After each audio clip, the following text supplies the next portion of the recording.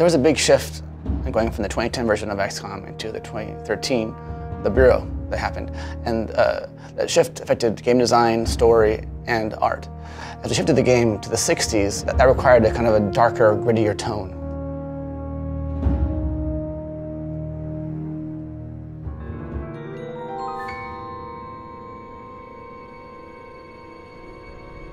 Aliens are scary.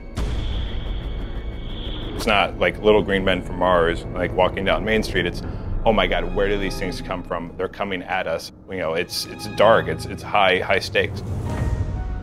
The game went through kind of a big art direction shift, going from 2010 to 2012, mainly because the game itself was changing. As we shifted from this investigative game into something that's a little bit more direct conflict, we needed kind of something that felt a little bit more darker and grimmer.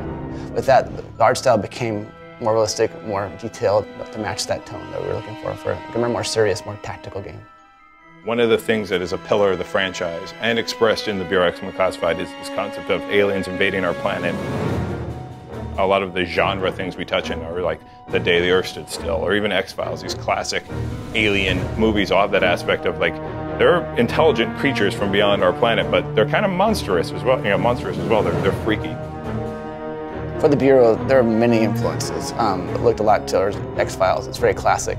You know, just that whole sort of out in the woods, mysterious vibe, and small town America, confronting something very fantastic and unthinkable. Mad Men was also a big influence for us. I mean, they get period down to a T. The sets is absolutely amazingly detailed work, and we can only hope to get close to that level of authenticity.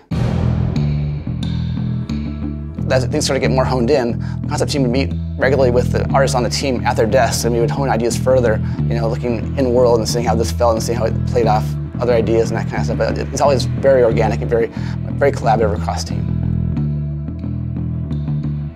I think XCOM fans would like to pick up the Bureau, mainly because it's sort of a great kind of core fantasy in that universe. You actually get to be the commander, you get to be the guy actually on the field, you know, fighting and commanding everybody else. It's a lot more personal and a lot more sort of visceral in a way, and I think that gives it kind of a different take that's really a nice complement to what you've seen in the other game. The name of the game is the Bureau XCOM Declassified. It comes out on Xbox 360, PS3, and PC on August 20th, 2013.